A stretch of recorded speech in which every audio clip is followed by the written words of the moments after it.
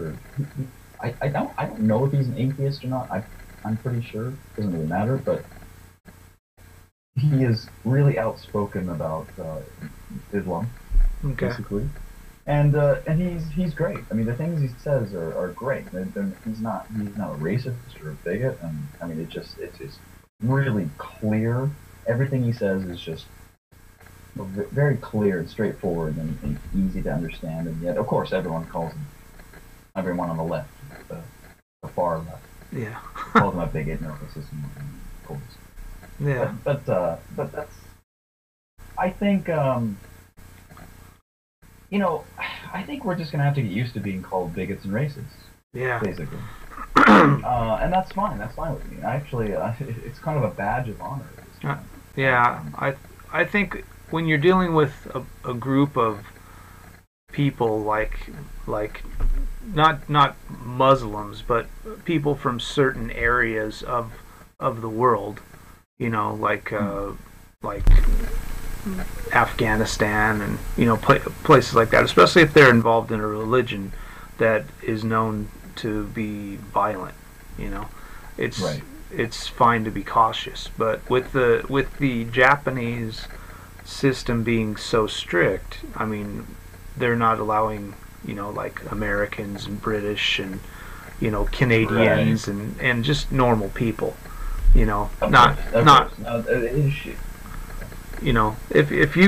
you want to, I can understand a little bit because they don't like the weeaboos to come in and shit like that, because they're kind of annoying, those kind of people, the people that fantasize about their culture and stuff like that. Those people are a little bit annoying too. But when you have somebody like me who lived here, who had 2 wives, has 2 kids, I have a 16-year-old and a 14-year-old son. And then I actually worked in Japan. I was car exporting, and I taught, and I had a school and things like that. They have all my information from before when I lived here. They have my old visa, how many times I've been in and out.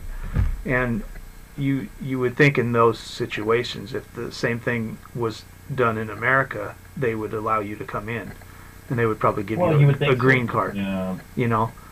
Because especially if you never did anything wrong, I never did anything wrong where I got picked up by the police or anything like that. So they really have no reason in 11 years of me coming back and forth through Japan and living here a total of about 6 years 7 years now of doing anything. But they're very hard ass on anybody for really no reason, and it's kind of annoying. I mean, that's one of the downfalls of I think government, actually. Yeah. Is that it's very robotic. Yeah. Well, it's like a vending machine. You can't say, well, I'm each end, short. Yeah. Yeah. Or it's very robotic. Well, the problem is they're causing their own default because of that. All the problem that they're having with the elderly people and men not getting married and all this stuff. There's so many foreigners that want to marry Japanese women, and they're not going to be able to find, because of the herbivore culture here, they're not going to be able to find husbands. But there's a lot of foreigners that would marry them, British guys and American guys and Mexican guys and anybody from foreign countries like the Japanese women, even if they're a chubby girl. They don't even care. So it's going to be easy for them to find wives and become productive members of society, outside of being teachers.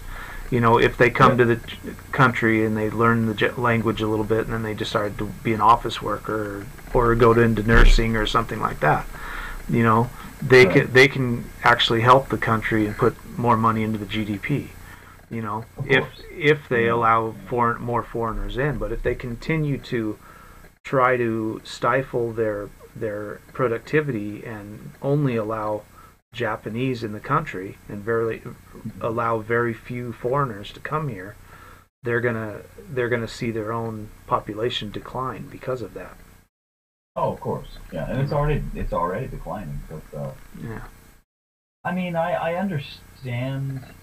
I actually politically, I sort of agree with the far right a little bit in Japan. Only because I think that they see a threat they're identifying it, they're calling it what it is. No, actually, mostly they're sort of opposed to foreign like Korean religions and Chinese religions. That's what they seem to be focused on, but that's not really the problem. Yeah, exactly. The problem is Islamic. Exactly. They don't seem to be really focused on that yet, but maybe the government is. Yeah. And I think there are a lot of European Muslims right now, and there are a lot of American Muslims. So I could understand on paper why they're being strict. But like you said, I mean, and your history with Japan is fine. I mean, you have a lot of you have what, like, you probably have like $10,000 invested into Nenkin, probably, right? I think from last I checked, I think I was able to get like 15,000 back.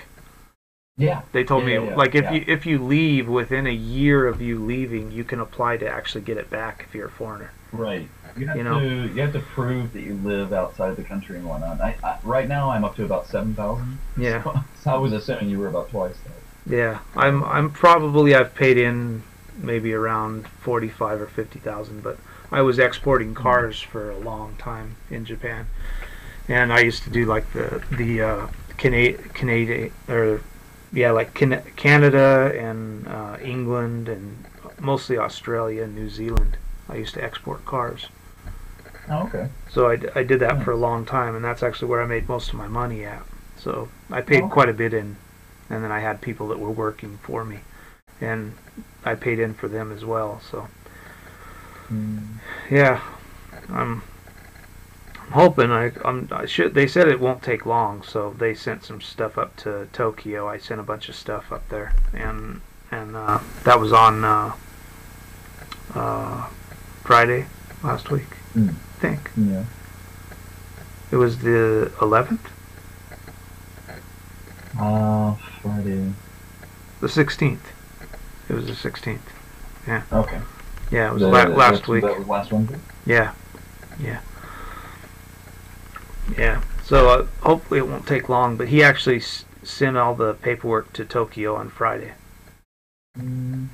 Last Friday. Well, good luck with that, for sure. I mean, I've taken pictures before of all the paperwork necessary to apply for a visa. Yeah. The last time I applied for a visa, I was trying to change my marriage visa into a, what is it called? I can't remember the name of it. Parent of a Japanese child, right? And I can't do that because technically my ex-wife is the primary caregiver. Right. Yeah. But I had provided all this, proof and information about how much I'm paying her and these kinds of things, and it just wasn't enough apparently. Yeah. Yeah. I tried the same thing. So my marriage visa expires in 2017. Okay. But I mean, it's kind of a gray area. Yeah. I think. Yeah. Because I'm divorced, so I mean, you would think that the marriage visa goes away when you get divorced, but it kind of doesn't. No, if you have your visa, it goes until the end of that visa, and then after that, you have to find out what you're going to do. Exactly. Yeah. Yeah. And I mean, to the point that I think Japan wants people to be here and be productive and to work and pay money to Nenkin and Zaijin and all that kind of stuff. Yeah. So they're not going to kick an American out of the country who's working. Right. They're not going to do that. Right. If I was Nigerian, maybe. Yeah, exactly. And again, that's not racist. Yeah. That's just the way it is. Yeah. Well, I have a friend. He's actually from Chicago, and he has actually got caught with a joint in his ashtray in his vehicle, and he was put in jail, I think, for 6 months or a year or something like that in a Japanese jail. And he's got kids here. He's been married like twice. He's lived in Japan for 20 years. He used to be a Navy guy, and he's still here. And he's been in trouble with the police quite a few times. you know, Mm. and he's still in Japan, and he's black, and it makes me kind of wonder why they're so hard on some people and they don't really give a shit about other people. But he speaks really good Japanese, and he does a lot of like business courses and stuff like that. And Yeah. and he's been here so long. He's just one of those people that's very good at Japanese, you know, because he's been here over 20 years. He came Yeah. here the first time in like 1992 or something like that. Right. You know. Yeah. Well, I'm actually surprised that they gave him 6 months in jail, or did you say 6 months or a year? I forget what he said, but he had actually just got out like not too long ago. He's been out for like a year or two. That's pretty rare, I think. Yeah. To go to jail in Japan and then get out and stay in the country. Exactly. Especially if you're a foreigner. Yeah. Especially for a drug Yeah. offense. You know. Yeah. Yeah. Because but it wasn't like a lot of drugs. He just had like one joint. A police officer Right. pulled him over in his car or something, and he had one joint. You know. In the But ashtray. yeah. Just just a roach. Yeah. And so they, you know, which kind of makes you wonder, but of course police are going to think because you're a foreigner, you're probably here doing drugs and selling drugs and, Yeah. they jump to all these conclusions, and that's part of the reason why it's hard for foreigners to come into the country, because they have all these basically conclusions that they come to about foreigners, you know. Right. That Which not all the conclusions are wrong. I mean, it's okay to be cautious, again, Yeah. but you have to I mean, think like that- who you're talking about. You know, I mean, if you have somebody that Right. comes to Japan that went to school in America, and they put on their visa that they went to like Yale, you know, and they learned like English and they studied law, and then now they're in Japan teaching English, and then you're cautious about bringing them in because they could be dealing drugs. It's like Right. you gotta use your brain a little bit, you know. It's like Yeah, well, they yeah. they don't have like a rational reasoning for like why would you think something like that, you know. It's like Right. most people would look at that and go like, wow, he's like very well educated and he's probably a really cool person, you know, and they don't think that way. They're just like, oh, he's a foreigner, he's probably gonna, you know, beat somebody up and he's a drug dealer. And it's like, Right. no, you know, that's try to think about if he was from Compton, you know. Yeah. And he never graduated high school, you know, or something Well, I like mean, that. I Then think- you want I to think think like that- maybe I shouldn't allow that person into the country, you know. Right. But when they're Right. college I- educated and they come from a decent college, and you know, I don't even care if they're white, black, or Asian or whatever, if they're from America or Canada or whatever, if they're well educated and they're coming into your country, you should let them in, you know, especially with the way they're having problems with the herbivore men, and they need more people in the country or they're going to screw themselves in the ass, you know. So basically. they need people here, whether they're Japanese Yeah. or not, but they have this weird idea that they want to keep it Japanese, you know. They want to they don't want the population to get like diluted to where it's kind of like America, where you can't really see who Japanese people are anymore. They're all mixed, you know. Right. And I think they worry about something like that happening. But because of that, they're getting this culture of old people, where the country is like 2/3 old people because of that. Yeah. You know. Yeah, and I mean, like, adult diapers outsell children, baby diapers. Yeah. You know? Yeah. Like, in Japan. Yeah. Well, they have That's sad. they have that's sad. a 2-to-1 death rate, and they have had for like over 10 years now, to where Yeah. like more people die than are born. Twice as many people die than are born every year in Japan. Right. You know, and that's the problem. They have a below replenishment rate right now, and it's been like that for years. It's been going down since 1976, but this is killing the country off. You know. Definitely. Yeah. Yeah, it's a mess. I mean, I can sort of sympathize with them wanting to keep Japan, you know, Japanese. Yeah. I can kind of, because I mean, I've only lived in America and Japan, but I can say with a fair amount of confidence that Japan's culture is very homogenous. Yeah. and it sort of it pivots on everyone sort of doing the same thing. Exactly. And thinking the same way. Yeah. And they think it's a good way. If there's enough people that don't think like that, the society will just topple. Yeah. It'll just fall down, basically. Well, their idea of what their society should be will topple. You know? Yeah, exactly. Yeah.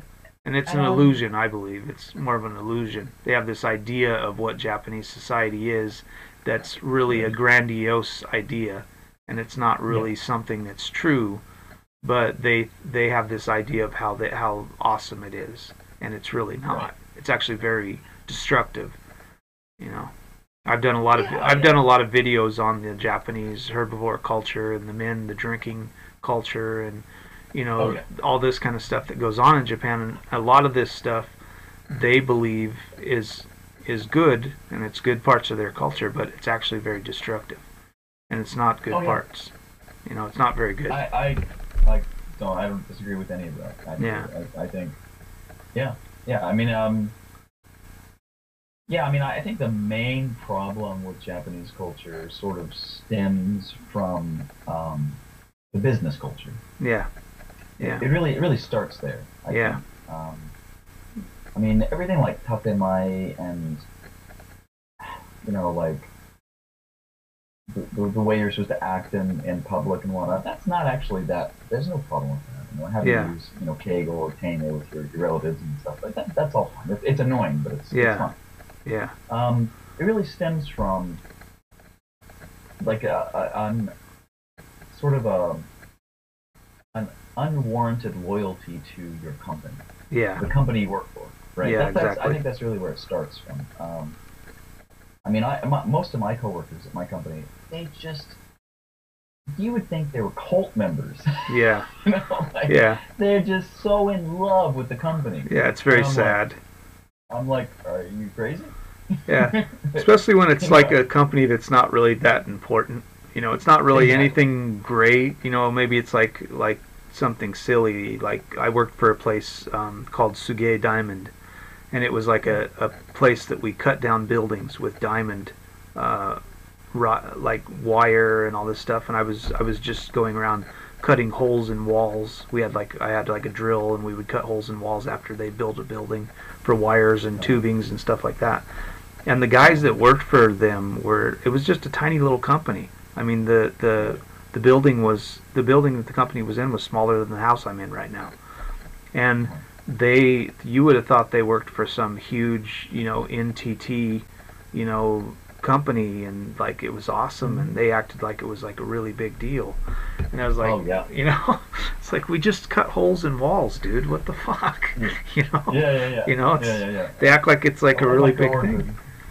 Yeah, they a lot of my coworkers, like, I don't know, they almost like run around the company like trying to like it's almost like what we call brown nosing. Yeah. Right? Yeah. They're just brown nosing. Yeah. Right. Yeah. And I'm like, you don't know that everyone should know that what you're doing. Yeah. Yeah. Well, in Japan, it's part of the culture. It's like the culture. If the person is even 1 hour older than you, the culture is brown nosing. That's the thing that's funny about it. I think that's what they worry about. Like, if more foreigners came in, they would lose that part of their culture, and it's kind of like a false, like a false thing where people are pretending that they really think you're awesome and you're great and all this stuff when you're really not. And I think they really worry about losing that part of their culture. That people will more foreigners that come in, we just don't do that. You know, respect is earned, not given. And in Japan, it's just given. You know, even if the guy's a total dick, you know, you still have to just like be nice to him. You know, because he's older than you. You know, and I think that part of the culture will die off the more foreigners that come in. Because if you hire some foreigners in your company, like nursing or something like that, and you have like half of the staff being nurses are foreigners, they're not going to do that. You know, right?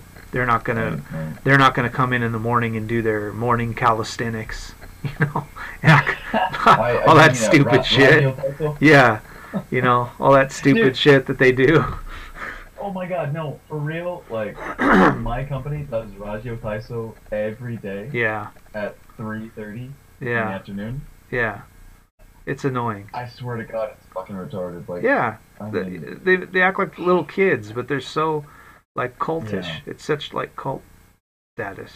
So yeah, retarded. yeah, yeah, yeah. So like, before we do Radio Taiso, we do like a stretching routine. But Yeah, like, I don't do it. I yeah, keep my headphones on. yeah, And and everybody's like doing the stretching, like, yeah, all this kind of yeah, stuff, it's so ridiculous. yeah. And I think, they still use the same tape. The tape that they've used yeah, is like from 1940. You know. yeah, yeah. And I mean, how weird is that? Yeah, Like, there's one exercise routine in this country. yeah. One. Well, that's how it is with everything. It's so I've noticed I do a lot of like vehicles, like I do a lot of painting and car repair and stuff like that. And I've worked yeah, for a lot of companies over the time that I've been here, doing like auto body and stuff like that. And when I work for these companies, they have these places that they send them to, like colleges, and they have like in America, each college you would go to, each college would have a different guy that's learned different things over his career, and he would teach you his style or whatever, and some basic skills. But in Japan, it's like standard. There's a standard, and everybody yeah, learns the same thing. So when you go to these places and you start doing body work or you start doing something, they're like, "Oh no, that's not the way you do it." And right. and they try to get you to do it their way because their way is not only the best way, but it's the only way. It's the only way. Yeah, You're right. It's the only way. yeah, and that's Have you that's had fucked any? up. That's a fucked up thing because especially with body and paint and car work and stuff like that, it only matters the outcome. How does it look when Right. it's done? Oh, And that's the that's thing brilliant. with Yeah. anything. It's like it matters what the outcome is, not how it got there. And No, there's millions of ways to get there, and they think right. there's only one road. There's many ways that people do everything. Writing a book, Right. being Right. in a business, there's millions of ways to get to the end, and they think no, no, no, there's only one way, our way, and our way's the only Well, way. and you really hit on the problem of the way Japanese people think is they're too focused on the process and not the outcome. Yeah, So they're not concerned with efficiency and the way things, um, basically the outcome. Right? yeah, They're overly concerned with the way you do it, the process. yeah, Right? So it has to be done this way, yeah, and never mind if it takes 5 months instead of exactly. 2 months, 1 month. Yeah. You know? Well, I told In a my, story in my about industry, that before. I worked for a place, not for very long, because they pissed me off, and I almost actually beat one of the guys up because he was an old asshole bigot. But I worked for this place that did painting, and they had me do a bunch of painting and some stuff. I went around to some places with people, and it was kind of like a construction company, And I don't know if Right. you know anything about Japanese construction company, but those guys are really assholes. They're I don't know yeah, anything. Yeah. they're really bad. It's a horrible thing to do if you want to be construction in Japan. But I did like Yeah. tile and grout and like stuff like that, doing stuff like that. But then I ended up on this site with them after working there, and them realizing I know a little bit about what I'm doing. They put me on the site where they were going to paint a building, and they have sprayers. They have sprayers that you can paint buildings with, and they didn't want to get overspray. They didn't want to tape up things and take the time to tape things up. So they didn't. Yeah. So they didn't, and they decided to do this building that was it was 25 or 30 stories high. It was an apartment complex, and it was probably, I would say, maybe like 60 apartments long, something like that. And they were going to do it all with a hage. Oh. And it was like the little hage that's about this long, and a bucket, Yeah. and a bucket. And when I got there, they had already been painting the building for 4 months, Oh, gee. and everybody was using a hage. That's retarded. Exactly. Oh, boy. Yeah. Have you had any experience with the abuse of Microsoft Excel by any chance No. in Japan? Oh No. my God! So if you work for like a Japanese like a normal sort of um like a salaryman kind of job or whatever, Hmm? everyone uses Excel for everything. Hmm. Everything. Yeah. Like I used to get emailed files Yeah. that were Excel files, Yeah. Me too. and they were sending me screenshots. A Oh. screenshot, right? You could do it with a JPEG, Yeah. right? Yeah. But they actually put an image into an Excel file, saved it, and then sent that to me. Yeah. Yeah, I've seen that before. They do that when I was doing the automotive, the cars, when we do the exporting and stuff. I would ask them about cars that they had for sale at some places. Like I'd buy like damaged vehicles and I'd have to chop them up and put them in containers for parts. And they would send me lists of like cars they had and pictures and all that, and they'd send it all on an Excel file. And that was like back in 2001. They've been doing that for Yeah, years, ever since Excel came out. You know. it's a mess. I used to work for Denso, the big Japanese. You probably know Denso actually, right? Yeah. Yeah. Denso, they make car parts and whatnot, and I worked for their 3D CG sort of department, and the bucho of Denso Tech, right? Tech, that's Yeah. technology, Yeah. right? He was using Windows XP Hmm. and Excel 2003. And every time we got a file from him, it was like we had to convert it Yeah. Exactly. into a format that could be read by modern versions of Excel, and it was a mess. Yeah, Yeah, that's how they are here in Japan. They get stuck in this old way, and it worked yeah, then. So why wouldn't it work now? That's their right. whole mentality about everything, and that needs to change, and it's going to change as the culture starts to continue to fall. You know, as more and more of the culture gets older, that's gonna have to happen because they're gonna have to start bringing people in, and that part of the culture hopefully will die because it needs to. Right. You know, I don't think that Yeah. part of the culture is healthy. You know. No, I agree. I agree Yeah. with all that. Sorry You for know. your Yeah. position. Like, Yeah. no, I completely agree with all that. Yeah, it's a mess. Yeah, Yeah. for sure. And that's I think they just have this idea that like most people in Japan, like I would say 80% are like that guy here. Yeah. And they don't really want to give that up. They think that that's the problem. I was like, oh shit. Ah, sorry about that. Yeah. Yeah. Come on. Come on. There we go. Okay. Cool. Okay. There. Anyway, yeah, sorry about that. No, but we should probably talk about Japanese wives and stuff. We've been Yeah. Yeah. Yeah. we've been talking about all kinds of other stuff. Yeah. Yeah. So you've been married to two Japanese women? Yeah. Right? 2 Japanese women. Yeah. Yeah. My last wife was. She was already married before me, and she had 2 kids, a daughter and a son. Oh. Yeah, and she's back with her husband now. I was with her for about 3 years and 3 months, and then I went back to the U.S. I was going to bring her to the U.S., but I couldn't because I didn't realize like the economy was so shitty. And that was I went back in 2009 in February, and that was geez, no jobs. You know, everybody was like actually abandoning their homes. You know, It's like not much better now. Yeah. Really. Yeah. yeah. So it was pretty shitty over there, and I didn't realize it was like that. I thought I was going to go there and get a job, and then I would be able to like be there for maybe 3 or 4 months, and I'd save up some money, and then I'd bring them over, and it never happened. Right. And after Right. after a year of being in America, she asked me for a divorce because in Japan, if they're divorced, they can actually get like state money for the kids. Oh, I know. Yeah, they can get money and they can get like free health care and all that stuff for the kids and everything. So she wanted a divorce for that. She said she didn't really want to divorce me, but she wanted to get like free medical for the kids. which I was like, well, there's not much I can say. I can't say yes or no because you're going to do it anyways.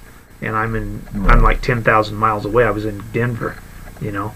Oh. So it's not like I'm going to be able to do anything and say like, no, you can't, you know, or something, because she's going to do it anyways. She could just file for abandonment or whatever, you know. So I was like, yeah, sure, whatever, go ahead.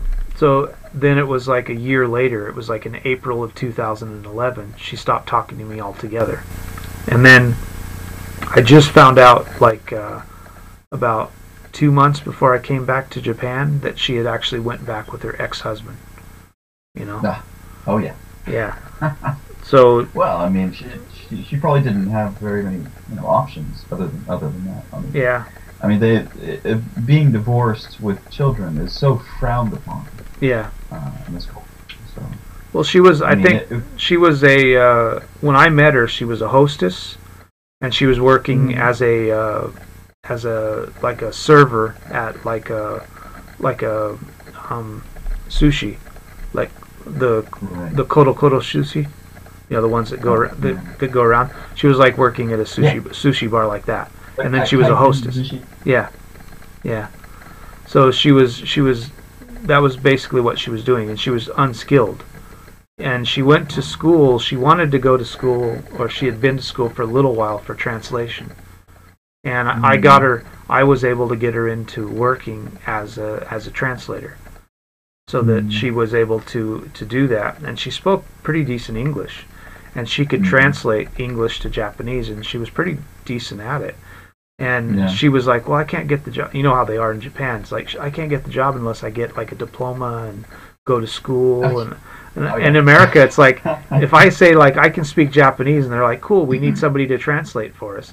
You could easily just, you know, if you worked for a company and you was able to translate, they wouldn't care if you had a diploma. They just care, can you do the job? You know, and if they hire you and you can do the job, the last thing they care about is your diploma. Because a lot of people in Japan, they might have a diploma, but they still don't know what the hell they're doing. Well, you know, in my industry, and I work in you know, I work in the 3D CG sort of industry, and we don't care at all about diplomas and degrees. And I mean, I've worked with people that are amazingly talented, that dropped out of high school. Yeah. You know. Yeah. I mean, they're just fantastic. But in Japan, it's they kind of seem to be like 20 years behind America, where in the 80s and 90s, you know, everybody needed to go to college, and everybody needed a degree, and it was really important. And maybe some industries are still that way, but in Japan, you've got to have that on your, you know, ready kisho. You got to have that. Yeah, it's really silly too, because the way the culture is set up now, it's been steadily getting, especially since like 2003 or 4, the culture for these kids is just all on the computer. And they can learn anything they want on the computer. Like, you can get on the computer and learn how to do 3D graphics and animation. And I met a guy when I was in America. I started working for a company welding, and we were building fracking trailers.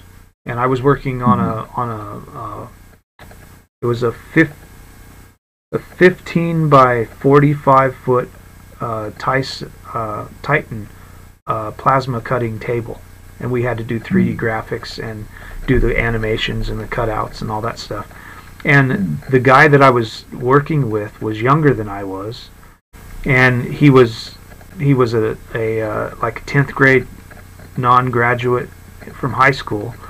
And he learned how to. He was like really good at the design aspects and making things to cut out with the plasma table, and he said he learned all of it on YouTube.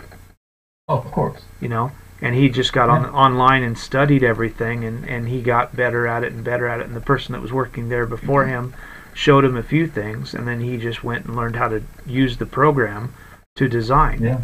You know, and he started. He learned everything about AutoCAD just by watching YouTube videos. Yeah. You know. Yeah, and I mean, I don't want to disparage education, because education is important, and I hate that our education system and our collegiate system and whatnot has become so, just, feminized, worthless, basically. Yeah. And and I mean, degrees have merit, yeah, to a point. Yeah. But I think mostly in this day and age, you can almost learn anything online for free. Yeah. The information's there. Somebody already put it there. Yeah. And you can go and you can learn it by yourself. Yeah. There's no need for. So I mean, I think my ex-wife said something interesting to me the other day. She said, are you saving for my son's name's Sagan, Sagan's college? And I said, do you really think there's going to be colleges in 15 years? Yeah. I don't think so. I really no, don't. I don't either. Well, I can't see them continuing, especially for boys, because I'm always talking about the MGTOW stuff and how it's going to it's becoming so feminized that women don't go to college to get degrees; they go to college to find a husband. And with less and less boys going to college and getting degrees, I think more boys are just going to learn stuff off the internet. They're going to learn stuff off of, like, if they do go to college, it's going to be online college, and they're not actually going to go into a physical college. So they're going to be doing online courses, and they're going to be learning more about things they need to do while they're having jobs, and they're going to not want to go to college because right now it's 68% of teachers are female in colleges, and that's going to continue to go up. And the more that goes up, there's already for years now they've geared the courses to teaching in a way that you would teach a female, and boys can't learn that way. So you're getting a lot of boys that drop out because they can't pass classes and they can't pass courses because the courses aren't geared to allowing a boy to learn. And the more that becomes evident, the less guys are going to want to go to college because they're just going to end up with debt and no degree. Right.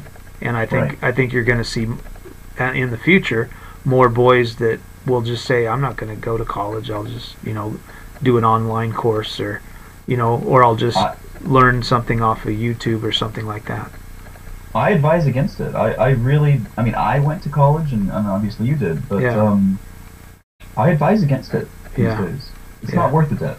Yeah, it depends on what you're going to do. Like, I went to college and got a PhD in music education and composition, but I did that because I wanted to write music for video games and TV and movies and radio.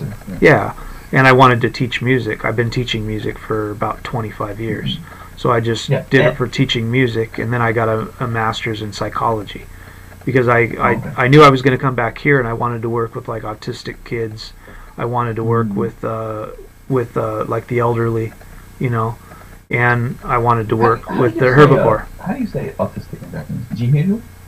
Jiheisho? I think so. Yeah. Anyway, sorry. Go ahead. Yeah. So there's a place down here. I don't know if you've ever heard of it, called Shiawase Numura, which is it's a huge area, about maybe 1.5 miles square, and there's lots of parks and areas for them to walk around in.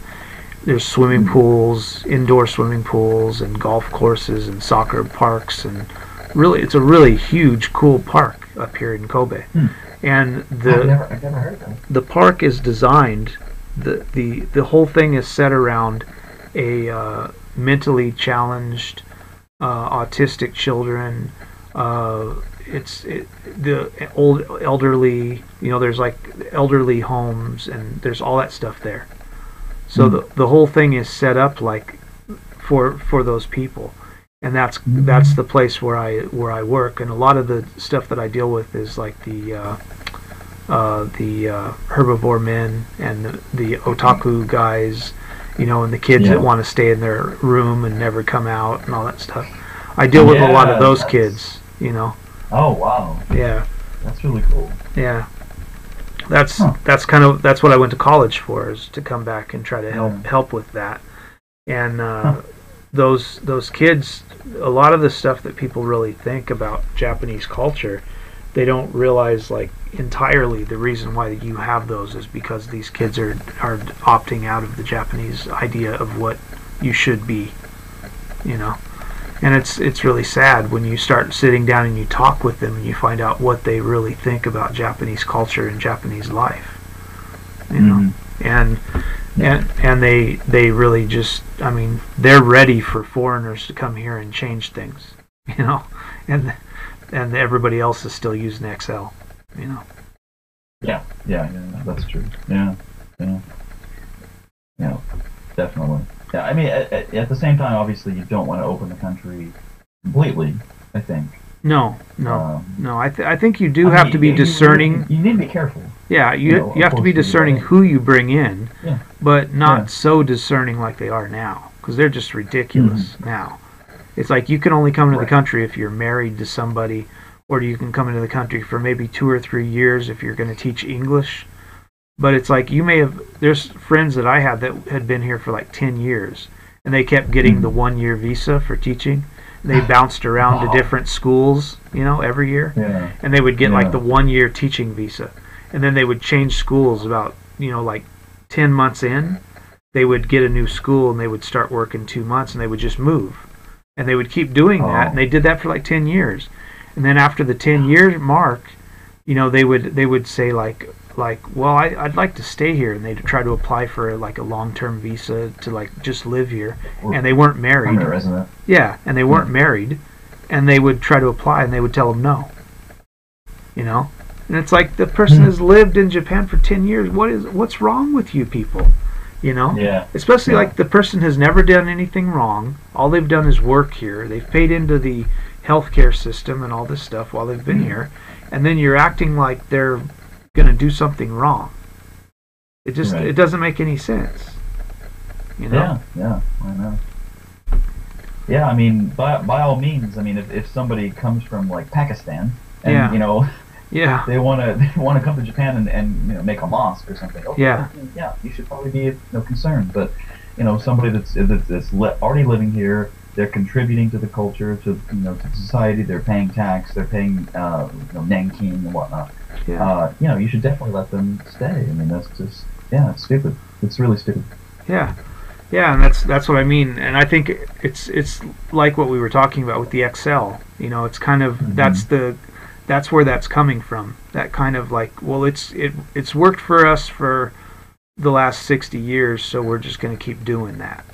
You know, even though they don't realize it's not working for you, and it didn't work for you 60 years ago, and it's not working for you now. And they don't realize, like, yeah, but I was able to do it, so we're just going to keep doing that, you know.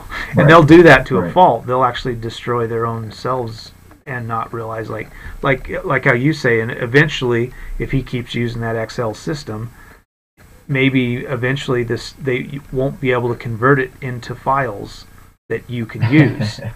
And he'll still continue to use it. You know. Yeah. I have a sort of a funny story, relating to that. Do you remember about 2 years ago when Microsoft stopped supporting Windows XP? Yeah. So, my company that I worked for, Denso, they panicked. Yeah. they were like, no, what? There's not going to be any more support for XP, and this was in 2013. Yeah. Right? And I'm like, you're using basically a 12-year-old, operating system. Yeah. You know? So, everyone was panicking. They're like, "What are we gonna do?" And I'm thinking, "What do you mean? What are we gonna do? Can you not upgrade? Like, why don't you understand? Like, we can upgrade this." Yeah. But eventually, I got this company-wide email was sent out, and it said, "Everyone, don't worry. We." About the XP problem, we've downloaded and made an offline library of all the support documents. Oh my Lord, Jesus Christ! It's like, don't worry, we kept our 8-bit system. Don't worry. Yeah. And they were like, yeah, we got all the Japanese translations of all the Microsoft Windows XP, the documents and whatnot. We've got them. I'm like, You don't understand the problem. Yeah, exactly. Yeah, you don't understand the problem. It's like it's retarded. Oh, yeah, that's the thing that makes you want to like pull your hair out when you live here. Oh God. You know? Yeah. Yeah, it's like I got Windows 10 on my computer and I can't stand Yeah. it. And it doesn't Oh. have any like it doesn't have Excel or Avid or any of that stuff on it. And I've got Yeah. some weird shit, but I just use it. You know. Yeah. Yeah. You know. I mean, sometimes you have to upgrade, but Yeah. You know, I don't understand how they're like that, but that's exactly how they are. It's really sad. They have this idea Yeah. that it's good enough. It's always been good enough, and that's the only thing we know. And I think Right. that's the problem. Like I was talking about when you look at the people that went to college. It's like there's only one way to do things. And when I went to Right. college, I learned how to do everything on Excel files. So that's the only way I know how to do it, and that's the right way. So To the point that they're importing images into an Excel file and then sending the Excel file. yeah, exactly. And the problem Yeah, the problem that they don't understand with that is like you're making a problem for yourself by believing that some way that you've always done something is right. Right, right. And you're actually making problems for yourself by thinking Well, that's going to work. That's going to continue to Yeah. work. and also just following orders blindly. I mean, Yeah. when I joined Denso a couple of years ago, I don't work there now, but when I worked there, one of the first things I noticed was they were working on a project for Toyota, and we were making the meter panels and the control, the touch screen in these new Toyotas. Yeah. We were making that, and the icons for the push button, the controls and whatnot, the icons were just regular PNG files, right? Yeah. And a PNG, you can compress it, and you don't have to, but you can compress a PNG, which reduces the quality. But they were trying to modify the icons, Yeah. and what they had lost or misplaced the original Photoshop files. Yeah. So what they were doing is they were opening a compressed PNG file in Photoshop and erasing drop shadows by hand. Oh man. by hand. I mean, like with the eraser tool. And I was like, guys, no, you can't do this, And eventually, it took about 6 months, but I convinced them to let me remake all the icon files with vector paths, Yeah. vector paths, and they were very impressed. But it took them 6 months to Yeah. come around to that. Yeah. They were literally erasing drop shadows with the eraser tool. It was insane. I was shocked. Yeah. I mean, just Well, that's the completely thing shocked. is like the reason they were doing it is because someone had told them to do it. yeah, exactly. They don't And question they were just it. following orders. Yeah, they don't Exactly, question it. Exactly. Yeah. Yeah. That's the thing. It's like I don't care if I've only worked for your place for a couple of weeks. If you tell me to do something stupid, I'm going to be like, "What? What? You want me to do what?" I called a meeting. Yeah. I made. They probably thought I was like this Gaijin asshole. Yeah. I called a meeting like the second week I was there, and I had this like 5-page, Yeah. like complaint basically, like here's what you're doing wrong and this is why. And oh man, they probably thought I was awful. Yeah. Yeah, because you're trying to change how they've always done it, and the way they do it is right. But that's what I think's funny. It's actually calling into their idea of like the way I do it is right, and the way I do it is Right. the only way I do it is right. So with Microsoft not being supported anymore, they can't. That actually stops that from being the case because Exactly. it can't be the only way and it can't be the best way because it doesn't exist anymore. Mhm. So it kind of like that's what really makes their kind of brain lock up because they can't use that as an excuse now. It's like, this is the best way to Right. do it. It's like, well, if it's the best way to do it, then why does no computer system support it anymore? You Right, know, right. you know, Exactly. and that's something that it kind of forces them to kind of like think about what their idea of right and wrong is, and they don't like Right. that. They don't want to think that way. Yeah, it's too much work, basically. Yeah. I mean, it takes brain power to figure out good ways of doing things, and it's just easier and sort of cheaper Yeah. to just follow orders. And Yeah. I sympathize with them a little bit, but my main goal is efficiency and outcome. Yeah. And I tell every time I go to a meeting, I almost always I say like koritsu, like it's about efficiency. Like efficiency is important. How quickly can you do a thing to a particular level of quality? And that's not Japan. Like that's so important. Yeah. Yeah, but it's they're so anti that. Exactly. Yeah. Yeah. Yeah, like they'll come up with some design for a vehicle or something, and they'll take like 2 years just to get it into like a thing where they think about maybe making it. Like the Prius. Yeah. They were actually working on the Prius in the 90s.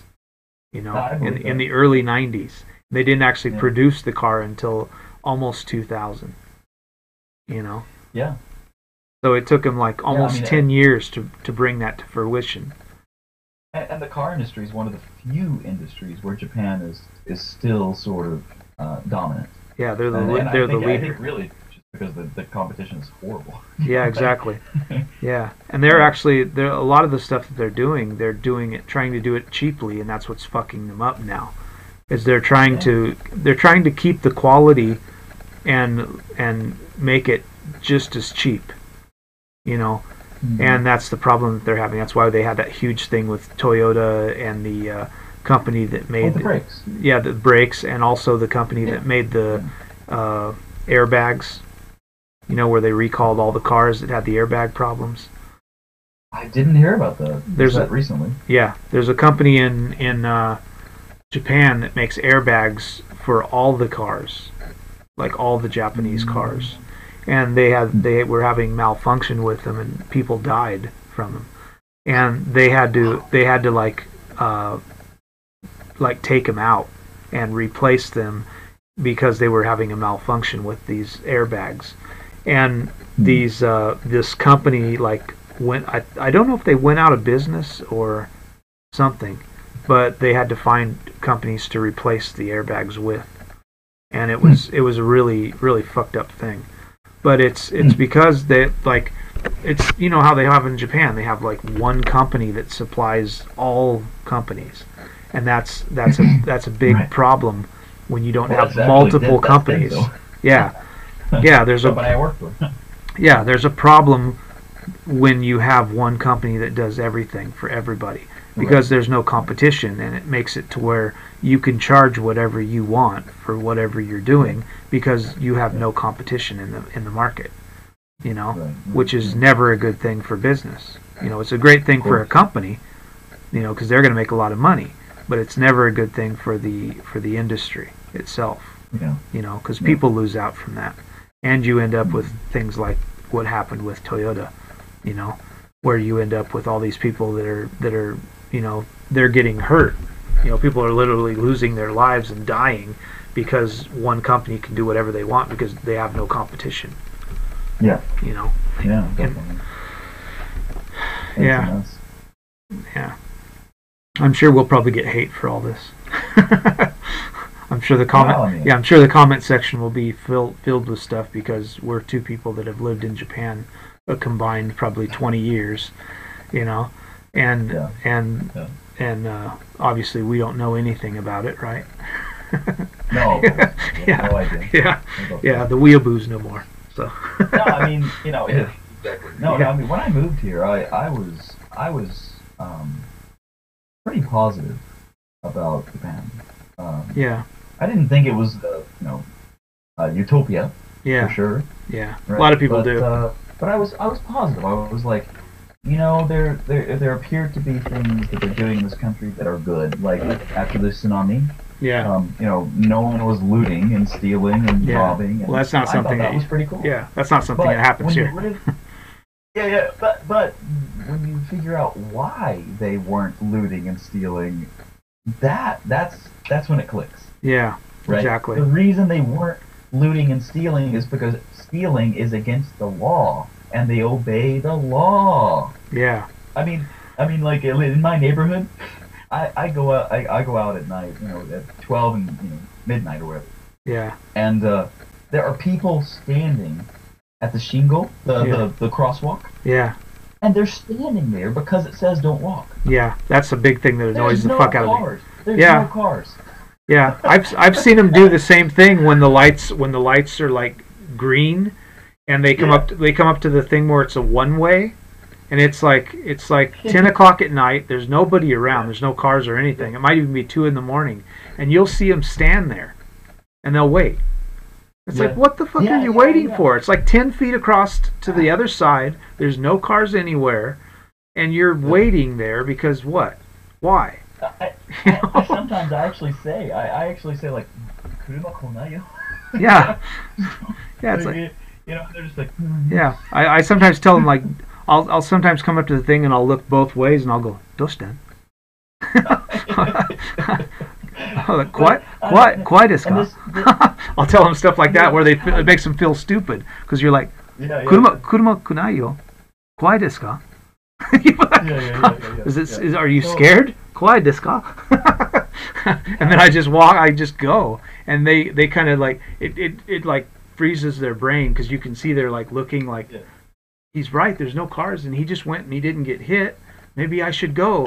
And they sit there thinking so long the light actually eventually does turn red, and then they go, you know, and then they look at you like you're the dumb one, you know.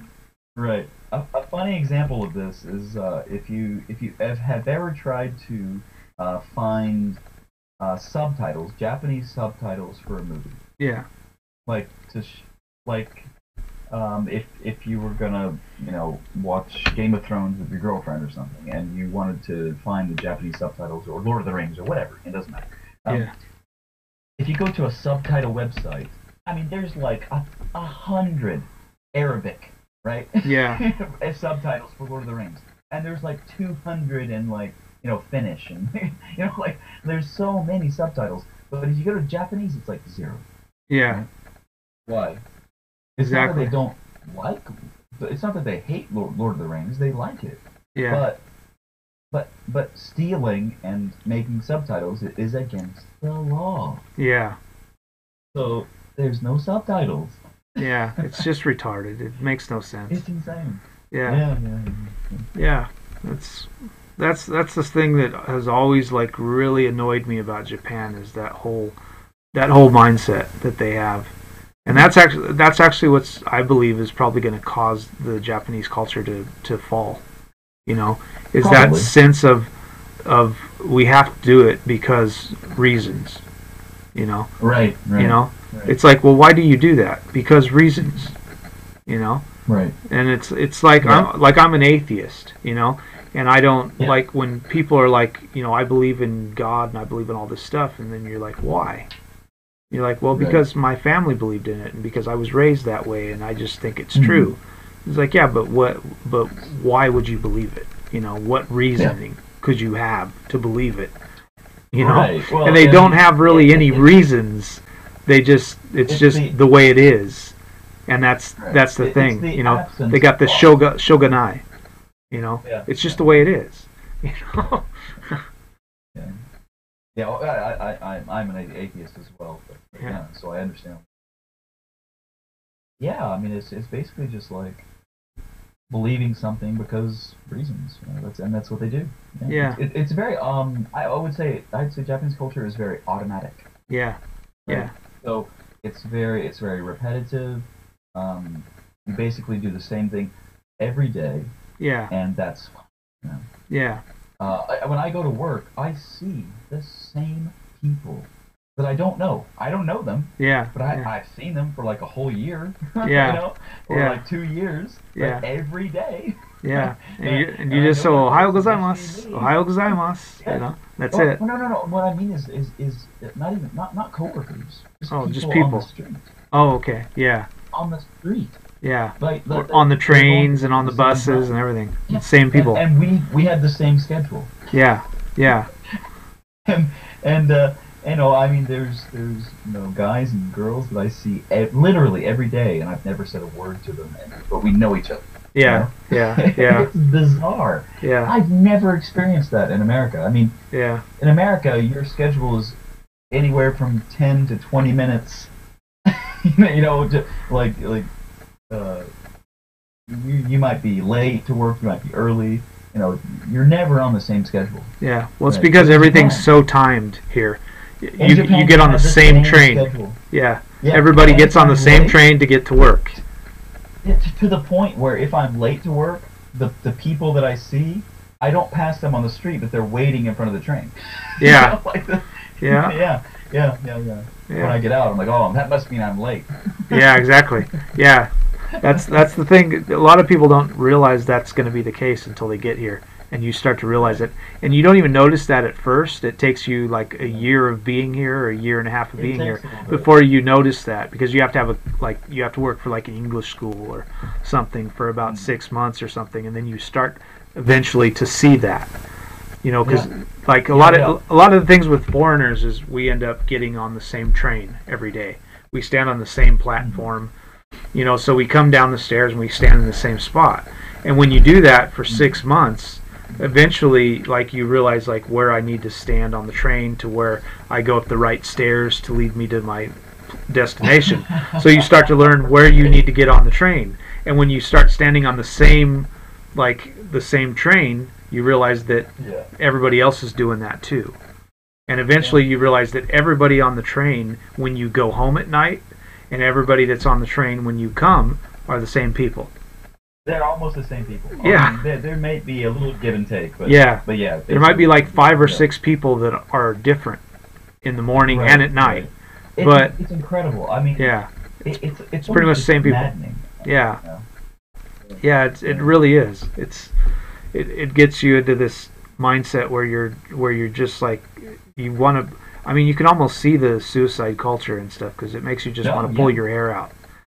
No, I know. Yeah, absolutely. I kind of along those lines. When I worked for a company in Sapporo about 4 years ago, they had a policy where if you were late, even by a second, they would take 1/3 of your pay for that day. Right? That sounds like a good plan. Very, very, a good way to steal money from your employees. They already they already make you work. Late once. Yeah, exactly. I was late once, and I was literally late by I don't know how much because I clocked in at 9. Yeah. Right, and it said 9 a.m. Yeah. And it didn't say like how many seconds. Yeah. Right? Yeah. But technically, I should have clocked in before 9. Oh, okay. Because after 9, that's late. Okay. Yeah. So like this lady, this waiter, she comes to my desk and she's like, oh, I'm sorry, you were late this day, and I'm like, what? No, it says 9, right? We're supposed to be here at 9, so I was here at 9, and she's like, no, but technically you're late if you clock in at 9, so your salary is going to be reduced by 1/3, 33%, Yeah. And I'm like, so 33% you're going to take 33%. Well, then I'm going to go home.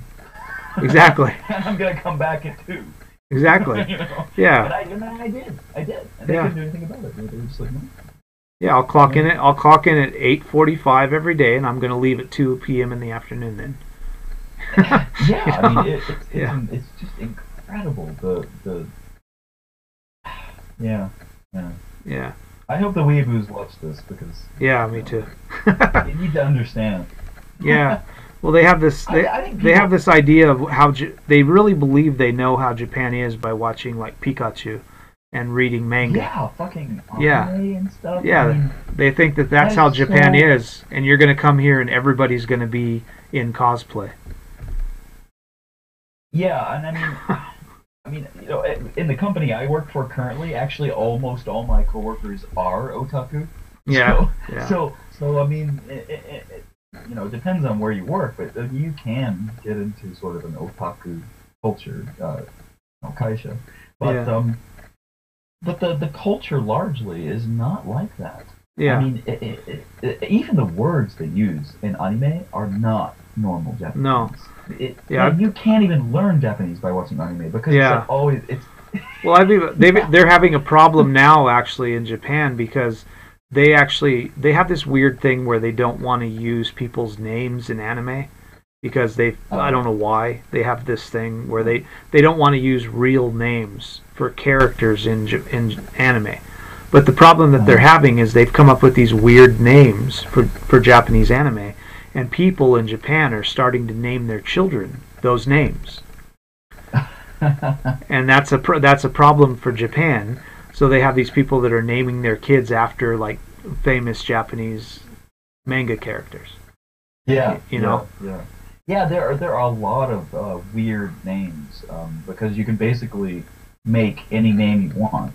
Yeah. With with kanji and whatnot. Yeah. The funniest thing about Japanese is this. Even Japanese people don't know each other's names. Yeah. If they read it, they don't know. Like, yeah. Unless it's just a really common name like Steve, or something like that. They have no idea. Yeah. And the myoji, if it's a really common last name, maybe they can guess it right, but they have to guess. Yeah. They can't read it. Yeah. Yeah. That's that's something that I thought was really funny because like even my ex-wife's mother and my ex-wife's mother, she had like the little computer dictionary, and they have to use that to actually read the newspaper because they use kanji that lots of them have to like look in the kanji and they have to find out what they're talking about. Yeah. Yeah.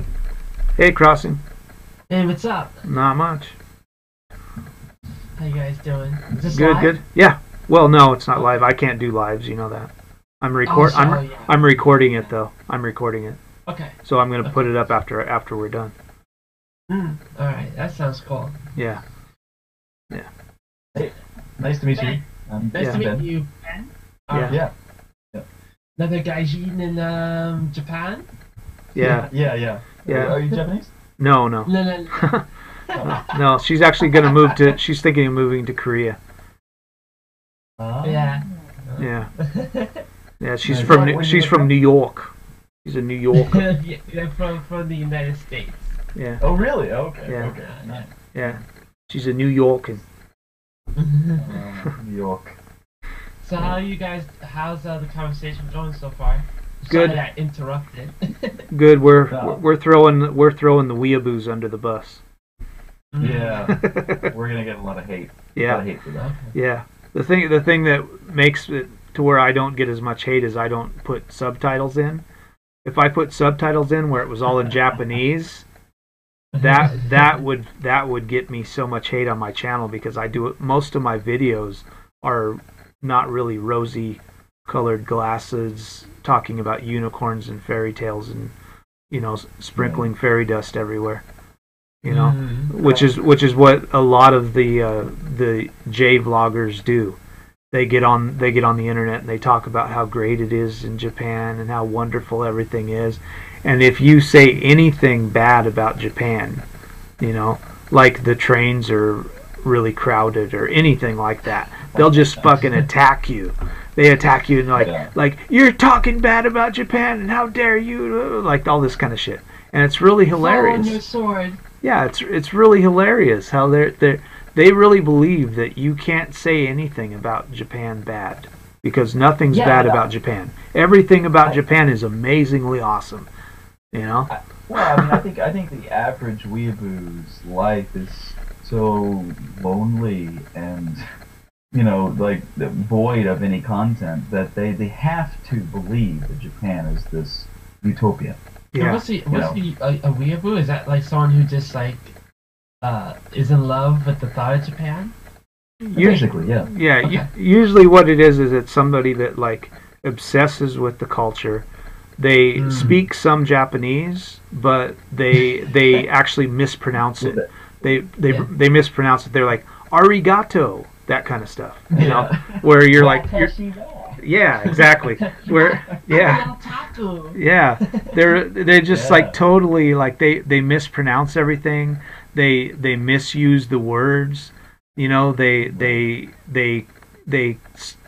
say like female pronouns at the end of sentences when they're speaking to men, you know, things like that, because they just don't know any better. And then they use words from comic books like it's really Japanese, and then Japanese people look at them like an idiot, you know. If you speak Japanese that they use in anime, you will seem like the biggest tool. Like yeah, they'll think you're a complete dork.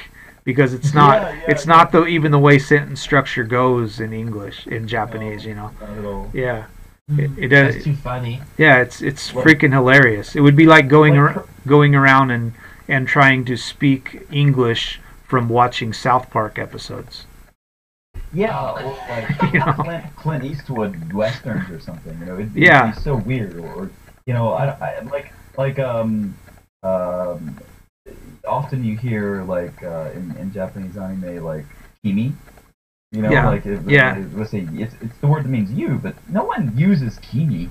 Yeah, exactly. It's only in anime. Never. Yeah. You know, or like ore, you know, like that means me. Like, yeah. You almost never say ore. Yeah. Yeah. You only hear stuff like that in anime, and you hear it in music.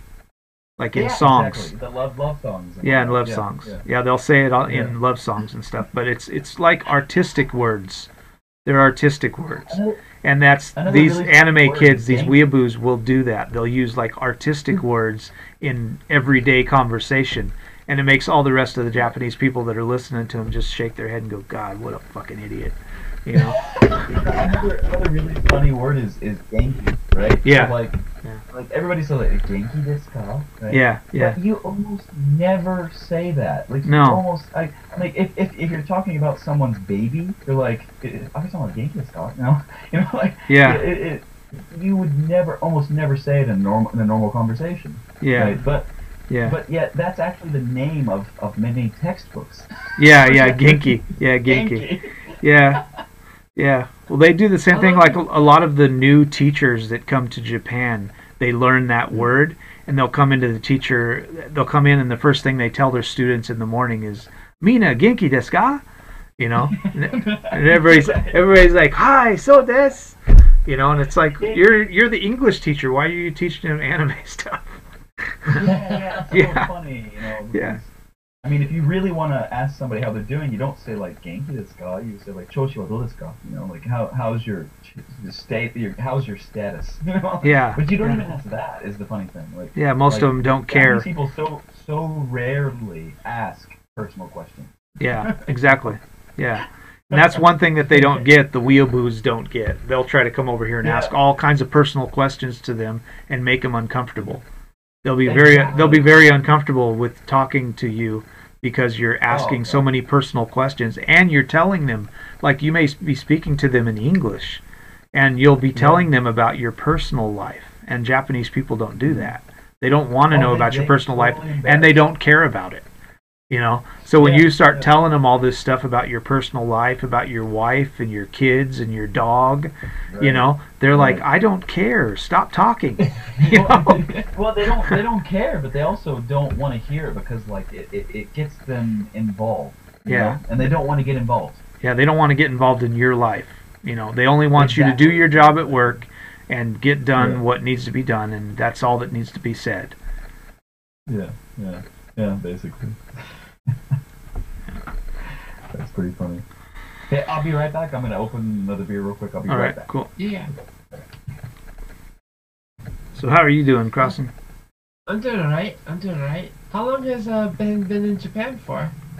I didn't ask. I think he's been in Japan for a while because he's was married and divorced now. Oh, in Japan. Yeah. Hey, Ben. Hey, how long have you been in Japan for? About 4.5. 4.5 years. Oh, wow. 5 years. Yeah. That's cool.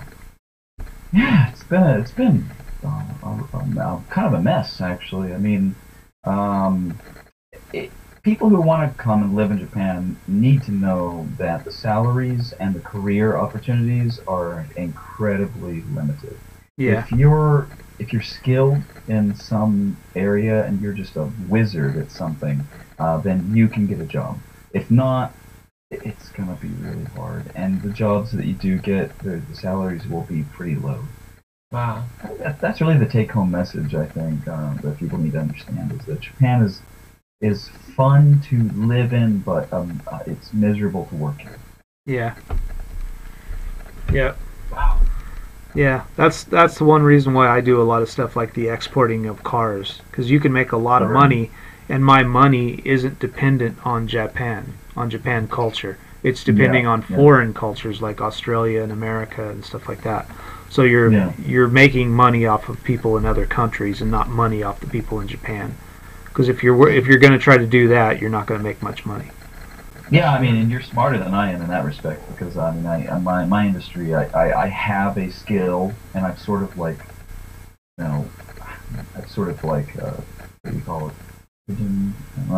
I've sort of pigeonholed yourself. Put myself put myself in a situation where I have to work in this industry doing this thing. I do modeling and 3D modeling and CG and whatnot. Yeah. So I have to do that thing. I can't change careers at this point. Yeah. I'm 35 years old. Yeah. Yeah. So I've sort of pigeonholed myself into this industry, and in Japan, your options are incredibly limited. Yeah. Having said that, I've been incredibly lucky to get the jobs that I have gotten. Yeah. But my salary is about half what I would make in America. What I was making in America 5 years ago. Yeah. Wow. Yeah. Mm-hmm. Yeah, it's sad. That's why a lot of people think like, well, I'm gonna like I hear all these weeaboos talk about like I'm gonna go to America or I'm gonna go to Japan and I'm gonna be like a comic book illustrator, you know, or I'm gonna go to Japan and I'm gonna be a video game designer. Oh God, that's the worst. Yeah, exactly. They just don't get it. They think it's like a great job. You know? Yeah. No. You will sleep under your desk, and that's not a joke. Yeah. Yeah. Yeah. Well, you will sleep under your desk. Yeah. You will live at work if you do that. You know, the average work week in Japan for normal people, and that's why they say the average work week is 90 hours. But if you do a job like that, you're looking at like 170 or 200 hours a week. Oh yeah. And you won't get paid for a lot of that. A lot of the times you'll be doing overtime work and not getting paid for that overtime work. Yeah, of course. Mm-hmm. You'll get paid for about maybe 70 hours of the 200 hours that you work. Right. If you want to work in the game industry, you should live in America. Yeah. You should stay in America. Yeah, exactly. Don't move to Japan if you want to work in the game industry because you will become a slave. Literally. Yeah. And I mean, the game industry in America is also pretty bad. I mean, I've been lucky in that respect. I've worked for great companies in America. I worked for the company that you know Twisted Metal, the game. Yeah. Yeah, I made the PlayStation 3 version of that. Oh, cool. My team. Yeah. So and they were great. They were an amazing company that I worked for. Actually, the shirt I'm wearing right now is actually their logo. Eat, Sleep, Play. Yeah. Oh, okay. Anyway, yeah. So, great company, but the game The Last of Us, right? That's, made by Naughty Dog in LA. Yeah. So I had a buddy that worked there, and he said that the minimum work week was about 70 hours. Yeah, man, that's just crazy. Yeah, he quit. Yeah, those games, all the graphics process or whatever, and how much power it takes to, I don't know. They're just so much more upscaled now. That's why I think the indie gaming scene is kind of booming a little bit. Yeah, simpler games that don't take as long, but the budgets aren't to make. to make, and the budgets aren't as big. Like you don't need like I don't know how much money you need to make these AAA titles, but we're talking millions of dollars. A lot. I can tell you, Twisted Metal for PS3 sold about 600,000 to 1 million. I'm not sure, but not quite 1 million copies. Right. And it didn't make profit. That's crazy. How do you sell something 1 million times? Not make profit. Yeah. No, and that's PlayStation 3. Imagine Xbox 360 and PS4. Yeah. Imagine those platforms and the increased graphics and all that other crap. Well, that's a lot of the stuff that we've been talking about with Japan. If you sell like even 500 of them or 1,000 of them, and you realize you're not making a profit, then you raise how much they cost, so that you do make a profit.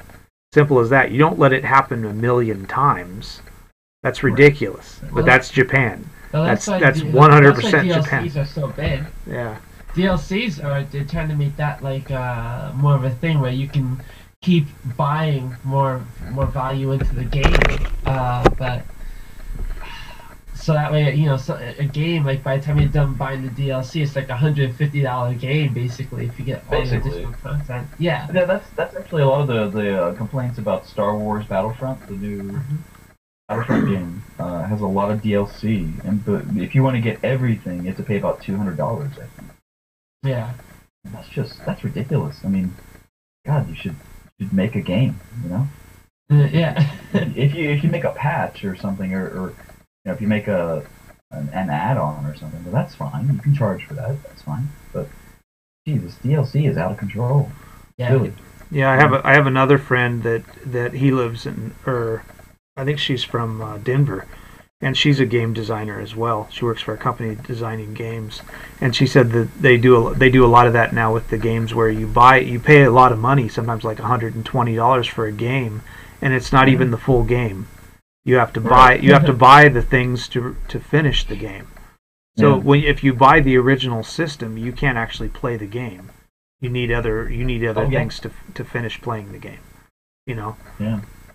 That's crazy. Yeah. Yeah, I mean, I think right now the freemium model is pretty popular. A good example of this is Hearthstone, Blizzard's game Hearthstone. Have you played that? No, I haven't. No. But I know Blizzard. It's basically a card game. It's kind of based on the characters from World of Warcraft or Warcraft, whatever. And it's free to play, but they get you to buy packs of cards, right? Right. And I mean, you sink money into that game like nothing else. I mean, it's ridiculous. I probably spent $200 in 3 months. That's the last thing. I've never done any of that. Like I have an Xbox 360, but I don't have Xbox Live or anything. So I'm like really weird that way. When I got into gaming, I got my Super Nintendo when the PlayStation 1 and N64 was already out. So I've always been behind the generation. So I don't even have like the new consoles. And that's the kind of way I like it, because when you go to buy games, it's a backlog. I get to get all the complete editions and all that other stuff. My DLC is already all included, and it works out better for me. Yeah, I actually don't advise people to own consoles. Period. I think consoles are a waste of money. And PC is the best. PC and Keitai. Smartphone is the best. It's the best. Basically the best systems right now. I mean, even when the PlayStation 4 was released, it was inferior to PC stats. Yeah. And now it's massively inferior. And when I developed, oh yeah, of course, yeah. When I developed games for the PlayStation 3, it was. You're always fighting with the system, with the console, to try to get memory. Oh God, we don't have memory, so we got to do this. And, it's a huge hurdle to get over just to make games for these systems. And I'm a big PC advocate. Yeah. Anyway, Yeah, that's how most people are nowadays. They play mostly on online games. It's funner. It's funner anyways when they can get on the computer because a lot of the stuff you can do online with other people. Yeah. So you can actually do Twitch streams and you can play video games with somebody in another country. Right. At the same time. That kind of stuff. And the console is really kind of a thing where you're playing by yourself. Yeah, kinda, it can be. Kind of lonely. You're sitting in your house alone, with a beer, Right. with your cats, Yeah. Nice games, cats. Yeah. Steam is huge. Steam. Yeah. Yeah. So I mean, if you can actually like get online and play, you might be in a game where you're playing with like 10 other people, Right. and everybody's in a different country. And you have like these friends that you play games with all the time, and you don't even know them, but it makes you feel like you have friends. Oh, yeah. And it's kind of cool. Online games. Yeah, it's kind of cool that way when you have PC games. Yeah, but I mean, like, sort of what I was saying earlier about consoles being underpowered. Take VR for example. Do you guys know about Oculus? Oculus Rift. Yeah, they had the Rift, the Oculus Rift. Yeah. So, and Sony has the Sony Morpheus. Do you know about that? No. I've heard about a similar thing, right? Yeah. It's basically Sony's own VR headset that they're developing, Right. but it requires 120 frames per second to do fluid head tracking and whatnot. And you can't get 120 frames per second out of anything these days. Yeah. Nothing. And it's being developed for the PlayStation 4. Like you can't you can't get 120. You can half it. They have actually a mode where you can half the frame rate and get it to 60. But even at 60 is really difficult to maintain. They barely 60. do 60. Yeah, barely. Yeah, so it's just a complete waste of the time. Yeah. So this is where they're looking for double the frames per second. Yeah. The system itself, like on average, will maybe do like 50.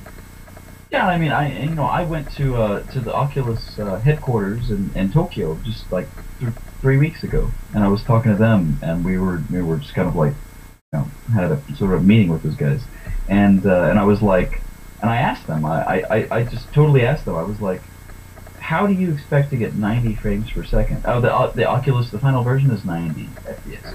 And I was like, how do you expect us to get 90 frames per second out of these engines? and they were like, well, they don't have an answer. It's just That's so fucking scary.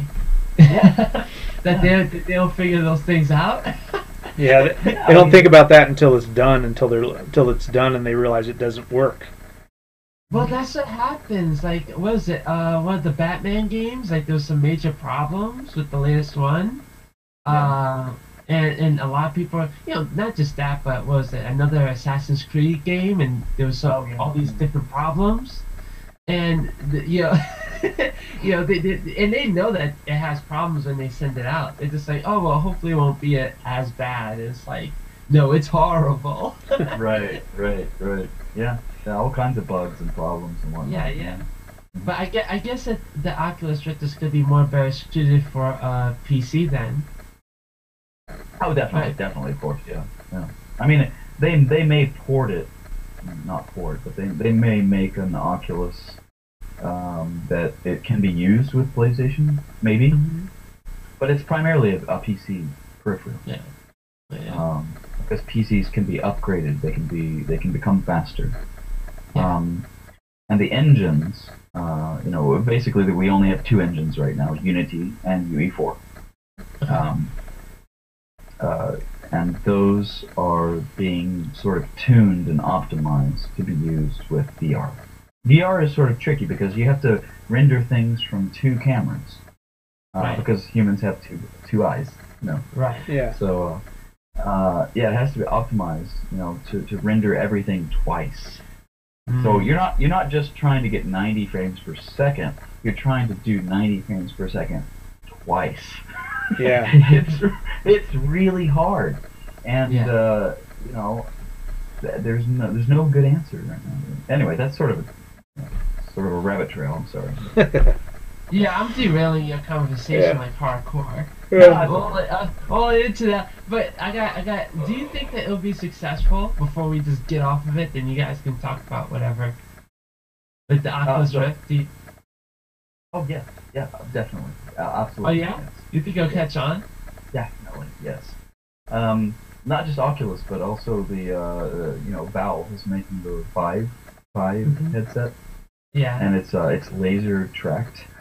It has like two what they call lighthouses, I guess. Like you put one in one end of your room and one at another, and it actually laser tracks your rotation and position tracking.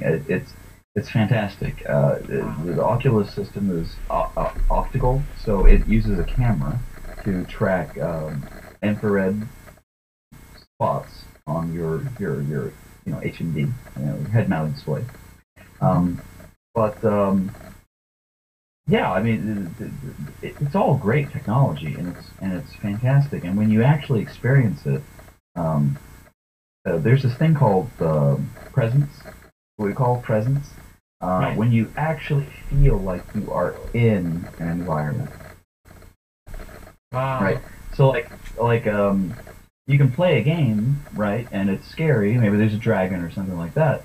But when you experience presence, it's like it tricks the part of your brain that is like mushiki. What is that? He's got to think in English again. Yeah. Mushiki. Yeah. Well, it's hard. It's when you've lived here as long as we have. It's hard for us to start trying to think again. You start a lot of people don't realize you start losing English words. Because you speak so much in Japanese all the time, you can't think of what it would be called in English anymore. It's funny. So your subconscious is tricked into believing that a thing is real, and you experience presence. Is what they say.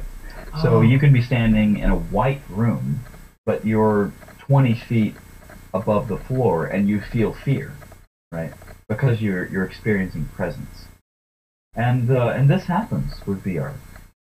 So just because of that alone, I think VR has a very bright future. I think that's where movies and games and almost everything we interact with needs to be VR. Oh man, I think that's good to do for porn. Have you seen the Japanese? What they're doing? Like they have like No. they. Oh my god! Like. Oh god, I'm so embarrassed to even like say it, but like they have this little like jack off machine, right? It goes like this, I guess.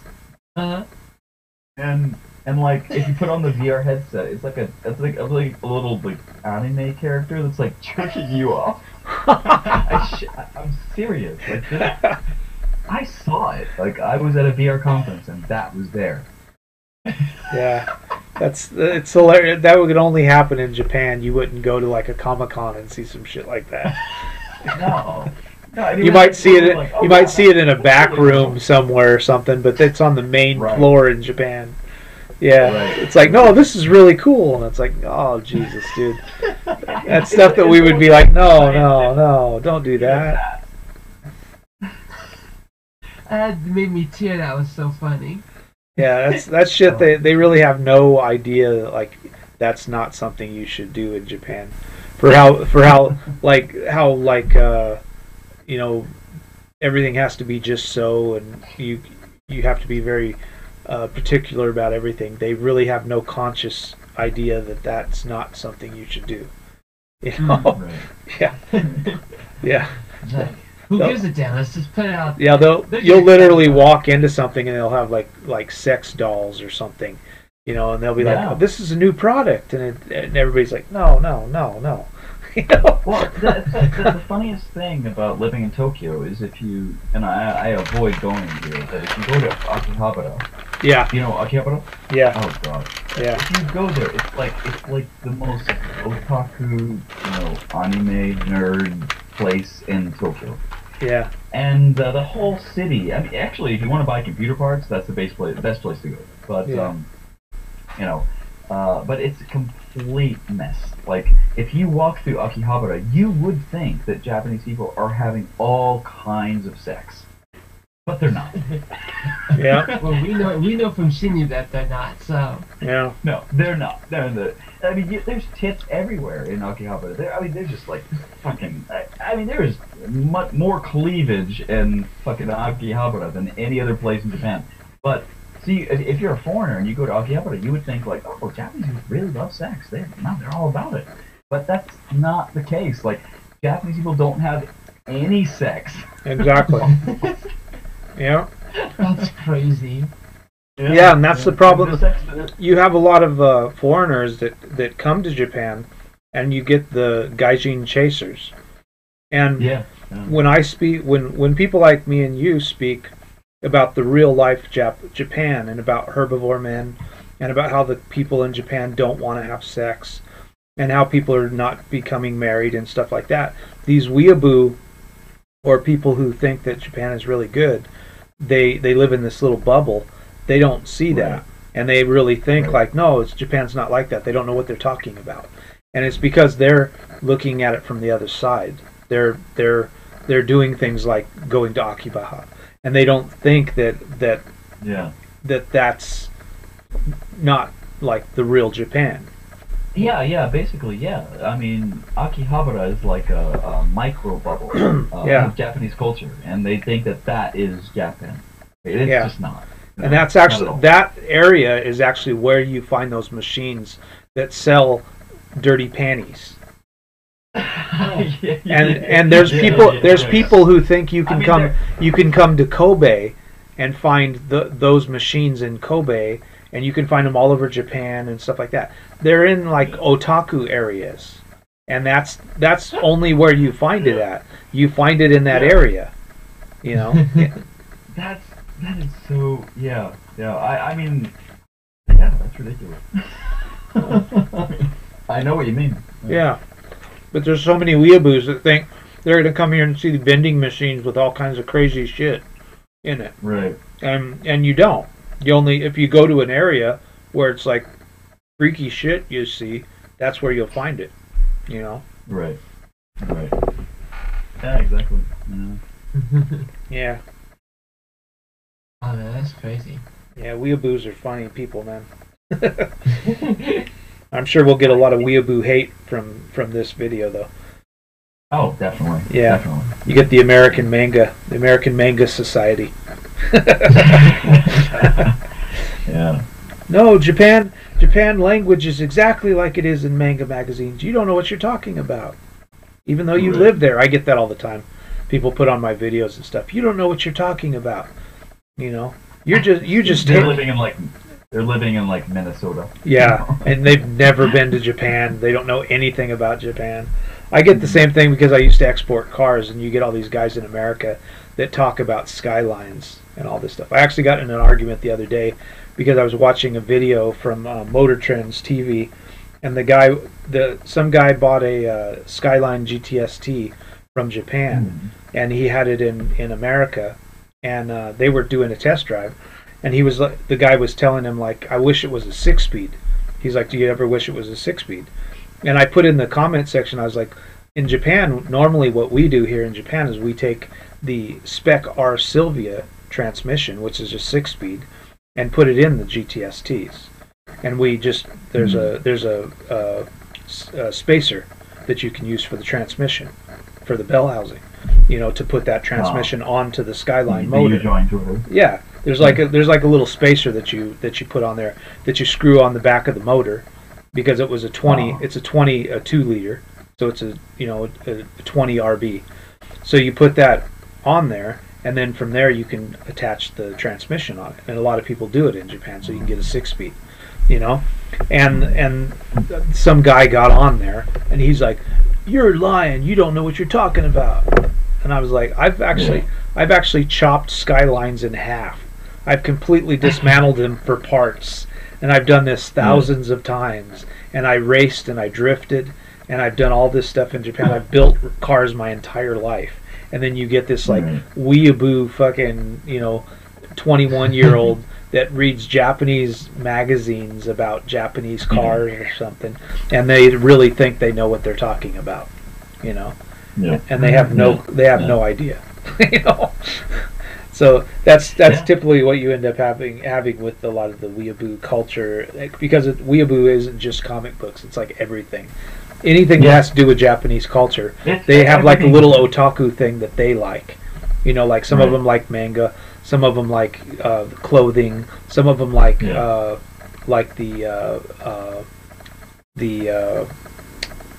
Japanese like dresses and stuff. Things like that, and they have these little the little areas that they like, and they'll think they know everything about that, like the tea ceremony or something, and they're basically they're weeaboos about that, or they're like they'll explain to you exactly how the samurai sword is made. And they actually know nothing about it. The oil, it bends because the spine is less, all this nonsense. But they never actually know anything about like economics, like Japanese economics or politics. Any important shit. And they don't actually know anything about what they're talking about, really, because what they do is they get it from another person who wrote a book that never went to Japan either. It's like secondhand knowledge, and they're talking about something.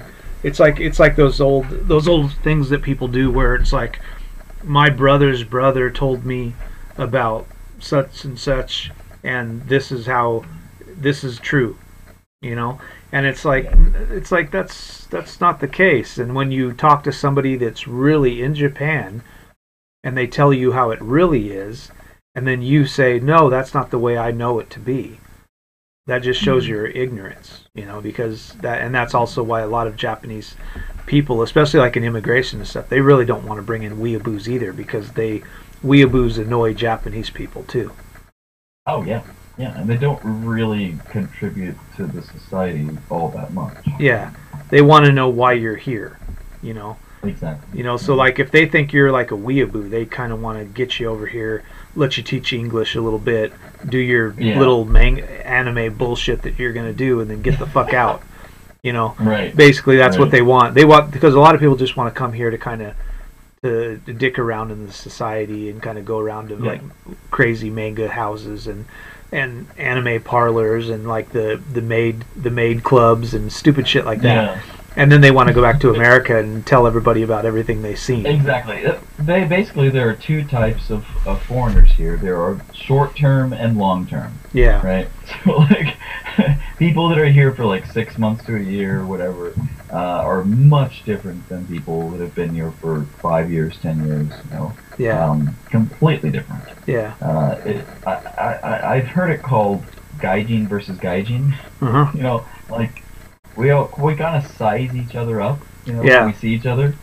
Like, sometimes they get this really annoying thing that they do. I've seen a lot of foreigners do this, where they'll ask you like, how long have you been here? Oh my god, that's the first question. And if you say like, well, I've been here like 2 years or 3 years, lots of them will like not talk to you. Right.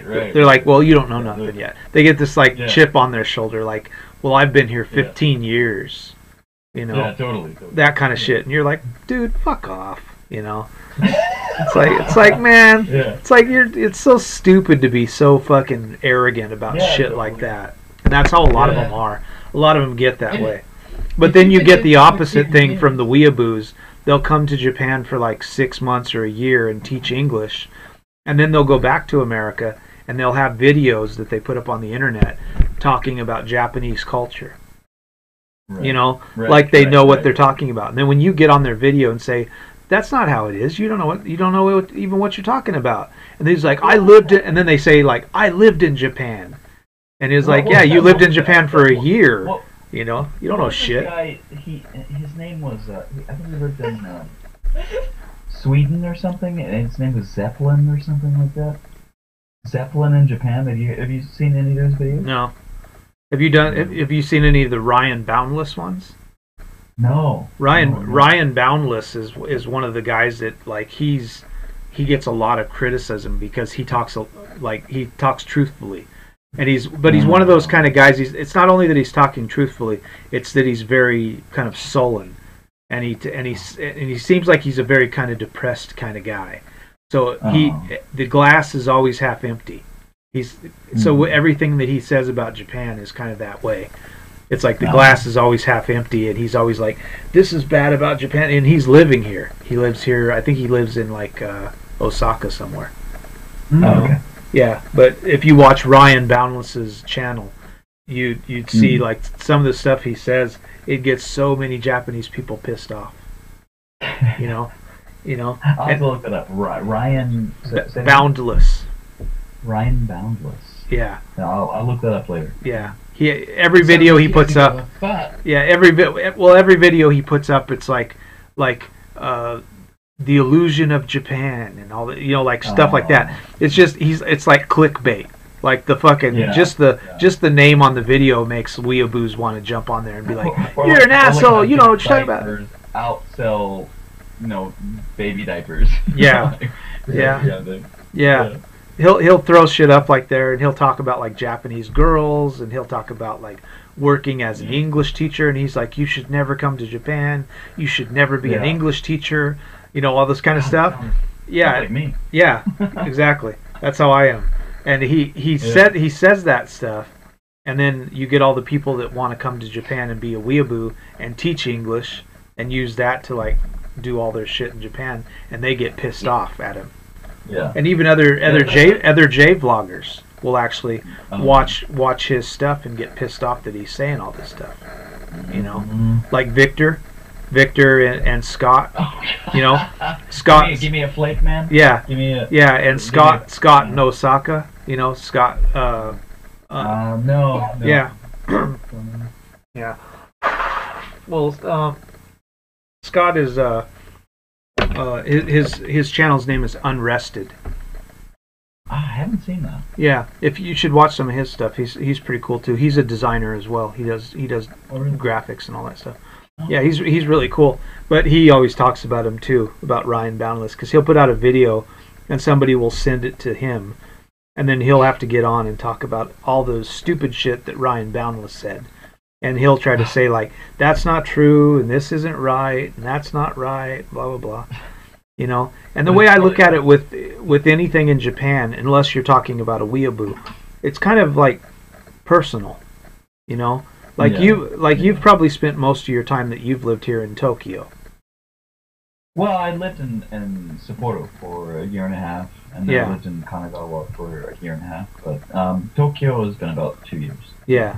So I mean, like if somebody was talking to you and they were trying to tell you how life was in Himeji, you wouldn't, you can't like, oh yeah, I've been to Himeji, I know what you're talking about, something like that. It's the same thing as like somebody trying to tell you how it is in Texas when you've always lived in California your whole life. Exactly. And that's kind of the thing that you got going on here. Like I've never actually lived in Tokyo.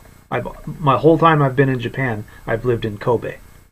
I would advise to avoid Tokyo if you can. Yeah, I know, me too. I used to buy cars in auctions online, and then I would go to Tokyo and I'd pick the cars up, and I would want to get out of there as quickly as possible.